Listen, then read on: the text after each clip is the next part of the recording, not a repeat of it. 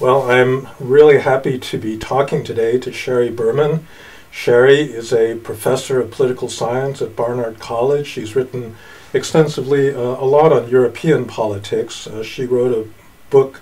Her last book was really one about the development of democracy in Europe, which I think had a bottom line roughly to the effect that democracy wasn't such an easy thing to put in place, even in the region where democracy was born. And she is in the process of writing a book about the decline of the left in Europe and the rise of populism. So maybe we can just begin with that topic. You know, there's been a lot of worry about the election of populist governments in Italy and in Sweden, and of course there's the AfD and Marine Le Pen and all of these. But I've heard you say that you actually think that that populist threat is actually stronger in the United States than it is in Europe. Maybe you could talk about that a bit.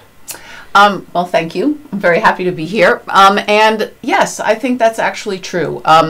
So we talk about the rise of populism, particularly right-wing populism, and we treat it as a kind of homogenous phenomenon. And while obviously these movements on both sides of the Atlantic have things in common, I think from the perspective of threats to democracy, the developments have actually been starkly different. So what do I mean by that? So we have, of course, right-wing populist movements in Europe. You mentioned that in Italy, we now have a right-wing populist government. In Sweden, Social Democratic Sweden, we now have a right-wing populist party that got the second largest number of votes in the last election. So it's not part of the government, but it supports the government and is the second largest party. But what's interesting about what's happened to right-wing populism in Europe is that since the time when it first emerged on the scene, so parties with clearly right-wing populist profiles in the sense of sort of, you know, having an anti-immigrant kind of stance and positioning themselves as anti-establishment and against the mainstream parties of the center-left and center-right, these parties have really moved dramatically from what might be considered to be a sort of radical right profile. That is to say, these parties often had roots in neo-Nazi movements, which they did not push themselves away from. They were very problematic, not just on liberal, but on democratic grounds.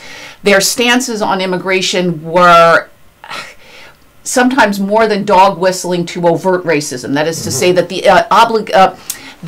objection to immigration and to immigrants was that they were ethnically, religiously, racially different from us.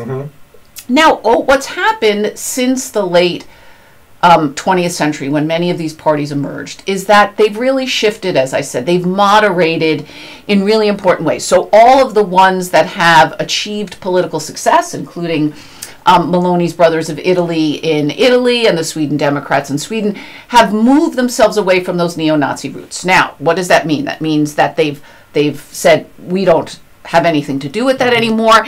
Anyone who has open ties to those movements is thrown out of the parties. They reject any connection with them, sort of akin to the way communist parties did in Europe in an earlier era. That is to say, they started off as anti-democratic parties with close ties to the Soviet Union. By the 1970s, they said, we support democracy and we are not pawns of the Soviet Union anymore. Similarly, on immigration, these anti-immigration stances remain important to these parties, but they're no longer framed in racial, ethnic, and religious ways. The objections to immigration often now are framed in economic terms. We just want to protect our welfare states and we want to protect our workers. We have nothing against immigrants who assimilate to our culture and values. Now, a lot of people think that this is just talk and that underneath these parties are actually, you know, sort of neo-Nazi. But the point is they have felt the need to moderate in order to gain votes and access to power. And that's really important because what democracy is supposed to do, if it's functioning well, is it's supposed to tame extremists. It's supposed to make them realize that they will never gain power, they will never gain votes if they openly advocate anti-democratic, racist, violent positions. And I would say that a lot of parliamentary democracies in Europe also have proportional representation. They require coalition governments. Sweden Democrats can't govern on their own. And so that's one more institutional rule that also promotes, some degree of moderation. It's possible. Yes. Proportional representation systems have very different dynamics, right? So if you want to join a coalition, right, you have to have coalition partners. But again, the point is that they felt that they would never be able to gain the acceptance of other parties on the right if they maintained a profile that was openly racist and openly anti-democratic. Now, what's the contrast with the United States? The contrast with the United States is that we have a Republican Party, regardless of what you think about its policies on a whole variety of issues, that has moved in the exact opposite direction, and that openly embraces election deniers, openly embraces people who are trying to change the rules of the game in ways that would make our democratic system not so democratic. People who supported, condoned an uprising on January 6th. And that's not the way a healthy democracy is supposed to work. There are crazies out there. There are extremists out there all the time. The point is, are they encouraged or are they pushed to the sidelines? And what we've seen in the United States is a very different dynamic within the Republican Party.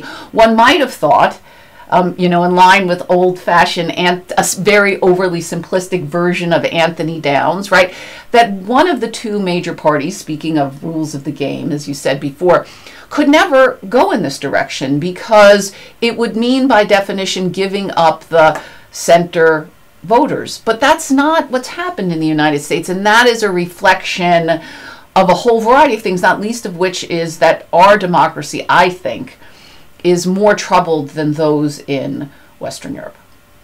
Sheri, so maybe we can talk about why that difference exists. Now, I don't want to beat a dead institutional horse, but the argument has been made that our plurality voting system, coupled with popular primaries in both parties, has actually driven some of that extremism.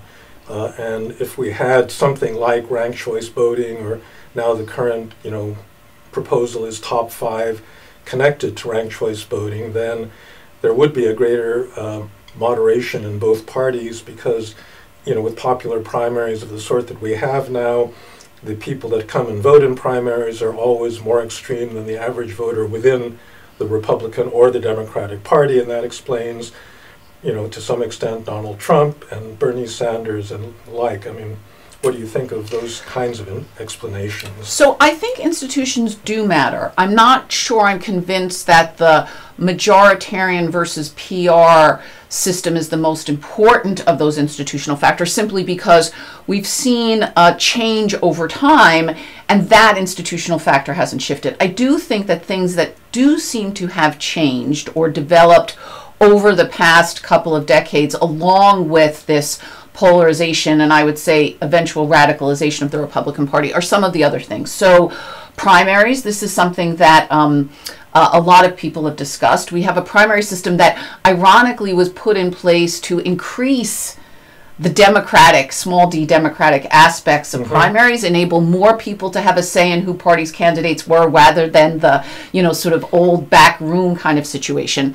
But because of the way primaries work, and in particular the fact that not that many people actually do participate in them, the folks who do go are the most committed partisans. Those are not people who are representative of their parties, much less of the electorate. And so someone running in a primary has very little incentive to appeal to anyone other than the people who are going to come and vote. And those people, again, tend to be more extreme.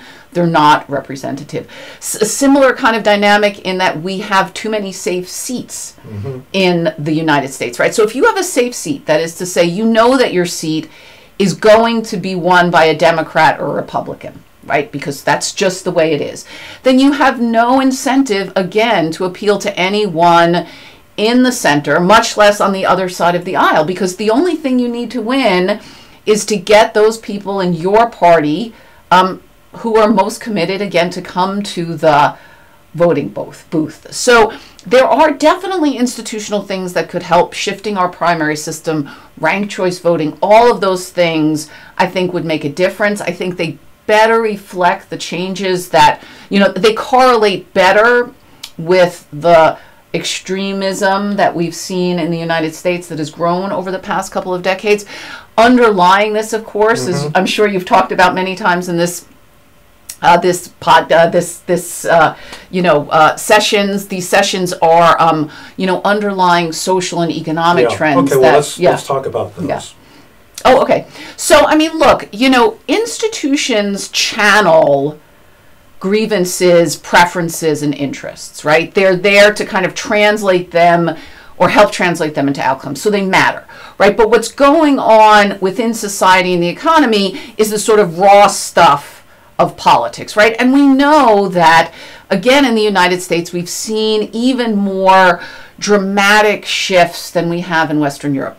Inequality, geographic divides, payoffs, increasing payoffs from things like education and having well-to-do, highly educated parents. That is to say, diminishing social mobility in the United States. And all of these things entrench divisions in society. They create resentments against people who are seen as either disproportionately benefiting or sucking up resources and complaining, quote unquote. And it makes it very easy to find simple scapegoats because most people don't have time to, unfortunately, listen to podcasts and watch, newscasts and read the New York Times and endless political science journals. All they know is that there are problems, they're not getting solved. And so when someone comes along and gives them a very easy reason for that, it's all because liberal elites disdain you, it's all because immigrants are taking away resources, it's all because minorities have gotten too demanding. Well, that's not the correct answer, but it is a simple answer. And people who are suffering and who feel very divided from their fellow citizens are going to be much more likely to buy those kinds of answers. Well, but is that really sufficient to distinguish the U.S. from Western Europe? Because you've had deindustrialization in Western Europe. You've had an increase in inequality almost everywhere, not as dramatic as in the United States, but certainly globalization is something that's hit the working class in very many countries. There's one thing that really does make the United States different, which is our racial history. And I would think that that's also kind of an important factor in shaping the rise of this new populist right and the new kind of nationalism that it espouses. Absolutely. So the racial division in the United States is obviously a long-standing and deep one, right? But the question is, why has it become an even more powerful wedge of late? And you see a somewhat similar thing in Europe, although it's of less long-standing, in the sense that immigration becomes the kind of cultural or social issue around which a lot of these resentments pivot. It is true, however, that the things like inequality and social mobility, those things that are worse in the U.S., that is to say we have more economic inequality and lower social mobility than in Western Europe. So the economic trends in the United States have been noticeably worse or more difficult than those in Western Europe, although surely you are correct that they, deindustrialization and geographic divisions and educational divisions absolutely play a role there, but they are more pronounced in the United States. And racial divisions, are deeper and of longer standing, and so triggering them or using those as a wedge is an even more powerful tool in the United States than it is in Western Europe. One thing that reflects that is that right populist parties in Western Europe were much earlier to pivot towards what you might call a pro-welfare state position than you have seen in the United States, where we're first beginning to see that really take hold in parts of the Republican Party. Why? Because that welfare state, which is protected against even more dramatic inequality and prevented even less horrifying trends in social mobility, that is accepted by Europeans, They recognize that as important, not just for protecting the least well-off, but as necessary for social cohesion. And so that is a much more prominent part of the profile of right populists in Western Europe than the U.S. And the very fact that you now see more working class voters in the Republican Party who are suffering from precisely these economic trends is why you're now seeing more people in the Republican Party openly calling for a shift that is exactly similar to that which right-wing populists in Europe started quite a while ago. Yeah. It does seem to me that the racial and ethnic element also explains something about the lack of working class solidarity. Like the 20th century left was all built around working class, their trade unions, and anchored in a clear social group. In the United States, that kind of solidarity was always a little bit more difficult because of the racial divide. And white workers could see that they were actually not at the bottom of the social hierarchy, that you had African Americans, immigrants, and so forth coming in underneath them, and they wanted to, distinguish their status from that of the people that they thought were even lower.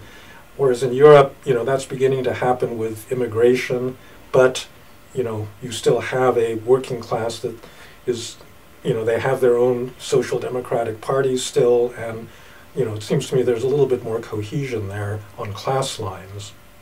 So historically, of course, that's been true, right? Sort of the classic question that historians of the left have asked of the United States is, why no socialism in the U.S.? And one of the most convincing and obviously important answers is because the working class was so much more divided in the United States, obviously on racial grounds, but also with waves of immigration on ethnic grounds and on religious grounds, and those kinds of divisions are really antithetical to class or economic solidarity, which does sort of bring us back to the current day and left strategies. But that is absolutely true. And in that way, what we're seeing a little bit in Europe is a kind of lag behind the United States, right? Because European societies have gotten so much more diverse over the last generation. In some of these countries, like Sweden, for instance, you have levels of diversity, ethnic diversity, racial diversity, religious diversity, that actually now surpasses the United States. But the difference is, of course, that this has happened in the space of a generation,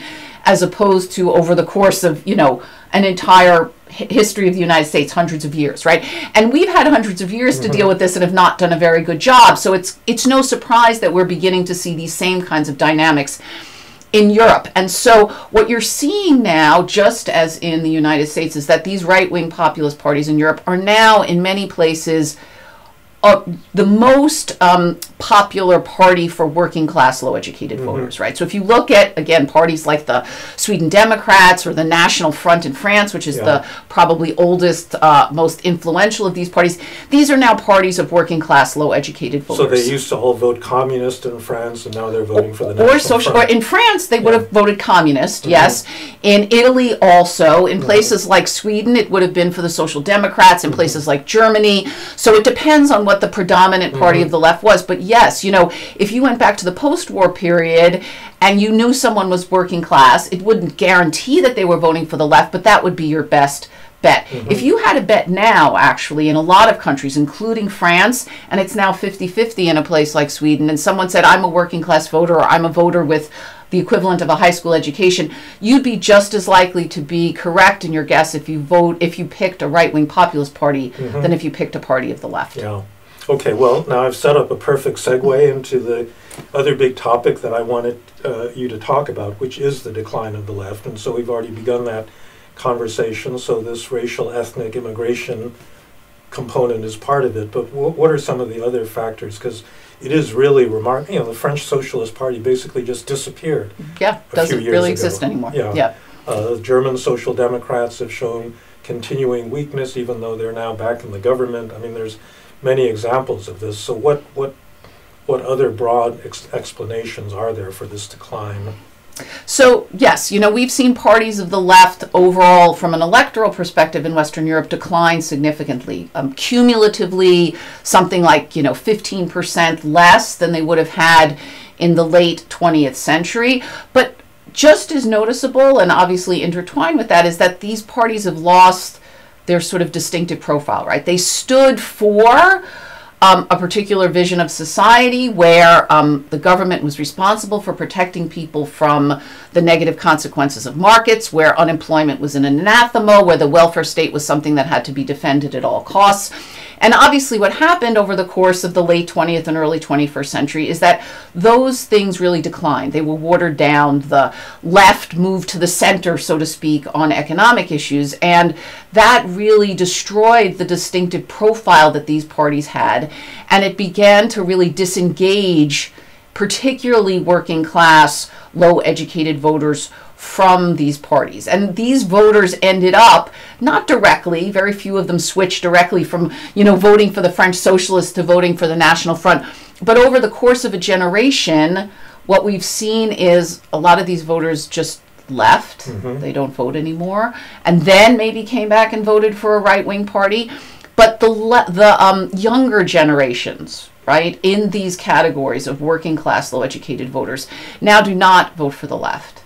They vote for the populist right. So there is a huge generational shift, which is why so many of these left-wing parties, quote-unquote left-wing parties in Europe now have such an old profile. Their voters are really much older than that of the electorate. So this kind of watering down of their economic profile had a whole variety, I would say, of really significant, if unintended, electoral consequences, political consequences, and economic consequences. Because without that left-wing, strong left-wing champion, it's just become much easier to, to change the way economic policy making is done in Europe. So that's another thing we can blame on neoliberalism. Neoliberalism being defined, in narrow terms, a kind of free market, fundamentalism of the Milton Friedman variety, and Bill Clinton and Tony Blair exemplified that shift to the center. They accepted globalization, free trade, and that made them not so different from their center-right counterparts. But it is striking that you can't just go back. That would be one strategy. If the left isn't offering a real alternative, then go back to the leftism of the 1960s. But that didn't work. Jeremy Corbyn was a big failure in Britain. He was probably the clearest effort to just turn back the clock ideologically. Huh? Well, yes and no. So he clearly had a more left-wing economic profile, but he married that with a probably even further left profile on culture and social issues. And obviously what's happened, as we've already discussed over the last couple of decades, is voters have really shifted around a lot, right? And so those kind of working class, low-educated voters, who, by the way, always had that kind of mix of generally left-wing preferences on economic issues, but generally conservative preferences on social and cultural issues, that has not changed. And in fact, over the course of the last decades, these voters have gotten more progressive. I hesitate to use that term because what we're talking about is kind of less conservative in the way that these things are normally defined by public opinion scholars. Those voters haven't shifted at all. What shifted, though, are the parties, right? And so now when you think of the left in the US or even in Western Europe, what comes to mind now, just as much as potentially left-wing economic policies, less than you would have, as we've already discussed, a few decades ago, but left-wing positions or progressive positions on social and cultural issues. That's not like feminism, environmentalism, multiculturalism, traditional values, depending on your background, yes, all of these gender-related issues. And that's not where these other voters are.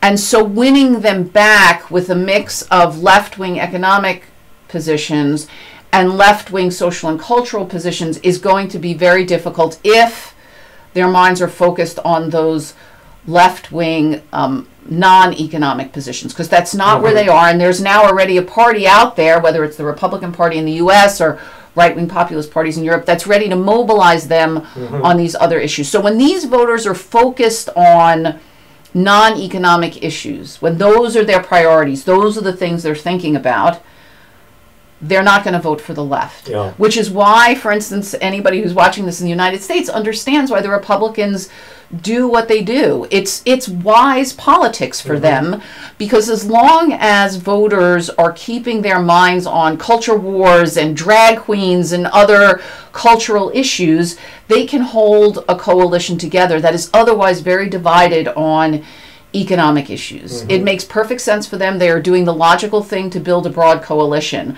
The Democrats, on the other hand, have a majority in public opinion polls behind them on economic issues. But insofar as voters' minds are conflicted about whether to think of the Democrats first on these economic issues or on these non-economic issues, it's more difficult for Democrats to hold those different groups together. Now, it does seem to me that identity politics has taken hold among progressives to the point where many of them are really actually no longer liberals. I mean, they actually don't buy into liberalism and the same kind of canons of tolerance and so forth as their parents or grandparents, but that it's a little bit different in Europe. I mean, you have intolerant people on the left that were always intolerant because they were economically left, but identity politics in general seems to be a little bit milder and not so deeply entrenched in Europe. Why is that? Well, I think it's because of something we talked about before, because of the history of racial, our racial history in the United States, right? The history of slavery, its legacies, racial discrimination. And so those issues are just much deeper embedded in American history and obviously cause much more pain. I mean, the people who live in this country who trace their legacies back to slavery, obviously for them this is a very different issue than for immigrants who came to European countries in the last generation or two, which is not to say that they don't face significant amounts of discrimination, but it's a very different kind of situation. It's not as deeply embedded in the politics and the society and the economy as, sort of the legacy of slavery is in the U.S. So I think that's why it's somewhat milder in Europe, although some of the same tendencies, do exist that we've seen in the U.S. Yeah.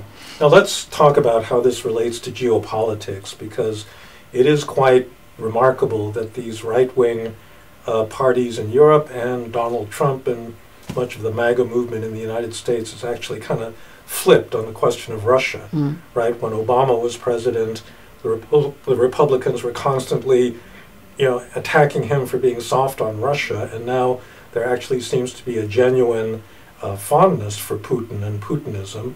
You see the similar sort of thing with Marine Le Pen in France. Not so much. Giorgia Meloni has actually been pretty good on that, but certainly Matteo Salvini, one of her coalition partners, famously had a Putin T-shirt. And, and Silvio Berlusconi was just recently in the news for tweeting his support of Putin, but noticeably got shot down immediately by Meloni. Now, I don't know what's in Giorgia Meloni's in her heart. I mean, maybe she loves Putin and has a Putin T-shirt at home too. But the point is that she understood that was not going to fly, right? That if she wanted to keep Italy in that European coalition, she wanted to keep money flowing to her, she wanted Italy to be taken seriously as a European, power, that was not going to fly, right? Not the case, again, in the United States. That's a big difference. I mean, Marine Le Pen also clearly had some sympathy in her heart for Putin, has taken money from Russian banks with ties to him, blah, blah, blah. But she also has been forced, at least, again, openly to distance herself from them. Now, again, what's in her heart, I don't know. But it's interesting, the different, again, to get back to our original question, the different dynamics. Now, in the United States, clearly the sort of sympathy from Putin comes from two things. One is he's a nasty dictator who pretends that he is some kind of, champion against wokeism, which is just absurd and ridiculous. Yes, or, a supporter of, Christianity and Christian values. That's obviously ridiculous, but the weakness for that kind of, that kind of argument is just really sympathetic. I mean, really reflective of some very deep pathologies that, are within the Republican Party. But also this kind of America First has tapped into a deeper strand of isolationism in, American history and American conservatism, the desire to just, we don't want to be involved with other people. It's not our position to support democracy abroad, to fight against dictatorships. And I'm not obviously speaking just in the military sense, but to, stand up for democratic values and democratic systems. They're just not interested in that at all. And so, again, that has been much more, if not widespread, condoned within the Republican Party than similar trends in Europe. Now, of course, the fact that Putin's invasion was on European soil makes that issue much more resonant, right? So let's be clear about that. But again, nonetheless, very different kinds of dynamics on the other different sides of the Atlantic. Yeah. Okay, well, if we could close with a little bit more speculative kind of discussion. If you want it, I'll tell you my personal preferences. I mean, I really do think it's important to have a serious left alternative in a democracy. The degree of inequality in the United States, in Britain especially, but in many places has really gotten to be problematic to the point that it's actually threatening the stability of our democracies. And so I do think you actually want more redistribution, more social programs that buffer people against the market. If you take that position and you see this shift of the working class away from the parties that traditionally supported it, what kind of a program would you offer them? I mean, how would you get those voters back? So that's a great question, and in fact, it's probably the key question for anyone, not only who favors a strong democratic left, but I would say favors small d democracy, right? It's very hard for me to see how democracy works without a left that is committed to democracy, committed to capitalism, but also committed to reconciling them. That is to say, changing the way capitalism works so that it doesn't create these kinds of divisions in society. I think it's important, though, to recognize that what the right has done in the United States in particular has been a generational project, right? This started, during the heyday of liberalism, with Barry Goldwater and a whole variety of other conservative intellectuals and movements recognizing that if they wanted to change what was then the dominant, indeed maybe hegemonic, New Deal liberal consensus, that this was going to take a generation to do. So what does the left need to do? It needs to build a strong coalition around progressive values that are both social and economic. Right now, though, it has to recognize that it does not have a majority of the electorate, indeed even a majority of its own voters, who agree with the more left-wing versions of social positions. And so that leaves it with a few different options. One is it can just continue to, as you would put it, kind of ram these things down people's throats in a somewhat illiberal way. And just say, look, these things are so important, we are so unbending on them that we're just going to do it regardless of what the electoral consequences are. That, I think, is both a recipe for electoral disaster and, I would say, somewhat non-democratic, because if you're in a democracy, it's your job to, bring people along. The second thing you can try to do is what the Republicans have done, which we talked about before, just try to just deflect attention away from these issues, which is to say, never talk about them. Do what you're going to do, but do not make that part of your profile, and just hope you can get away with passing the laws and changing things without sort of people recognizing it. The Republicans have been relatively successful, again, in blurring on economic issues and pushing on the social issues. You might be somewhat successful with that, although, again, I suspect the Republicans are not going to let you do that. The third strategy is the one that I think is both best electorally and best democratically, that is to say small d democracy, which is if you believe that these positions are the correct ones, the right ones for the country, then you have to persuade voters of them. And you're not going to do that by telling them that they are immoral, that they are racist, not that there aren't people who are not, but that if they don't agree with you 100% on things like affirmative action or how to deal with transgender folks, that they are just evil, irredeemable, and have to be socially ostracized or worse. You just cannot convince people. You cannot persuade people by demonizing them and not listening to them. So the best strategy over the long term is if you believe in these positions, you being a person of the left, then you have to figure out ways to persuade people to come along with you. That's the way to gain voters, and it's also the way to be consistent with democracy, because democracy requires you to compromise and to argue and to learn how to convince people of things that you think are best for the country. And so I think over the long term, that's the only way that the big Democratic Party, big D, is going to be able to build a broad coalition of folks who are united both around economics and around non-economic issues. Yeah, well, that's, I think, the heart of it. I've been in several discussions. Shadi Hamid just did a book about basically saying we needed to tone down liberalism. And I think that, you know, the problem with his argument is he's identifying liberalism with this very rigid, you know, progressivism, especially on gender, race, ethnicity, these sorts of issues. Whereas, you know, I think a true liberal believes in tolerance, which means tolerance for views that are different from your own. And I think that that's kind of what's gone missing in, you know, important parts of the American left, and they need to realize that they're actually, you know, still liberals in the end, because they live in a very pluralistic society where not everybody agrees on these kinds of issues. For sure, So, yes.